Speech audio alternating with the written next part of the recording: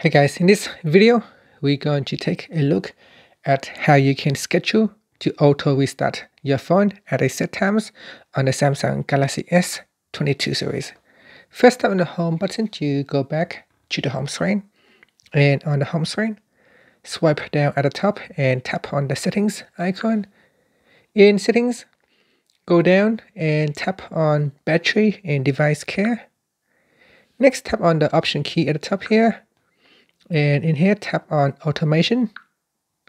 Then tap on auto restart at a set time. Tap on the toggle button to switch it on or off.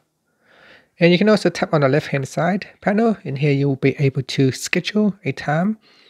So in here, you can choose which day to auto restart your device. So you can select from Saturday to Sunday. So from Sunday to Saturday. And then you can tap on the time when you would like to auto restart your device. So you can set it at 4 a.m. or during the day. It's up to you how you want to set the time, and then tap on the done button. And that's it. That's all you have to do. Just switch it on, and from now on at 5 a.m.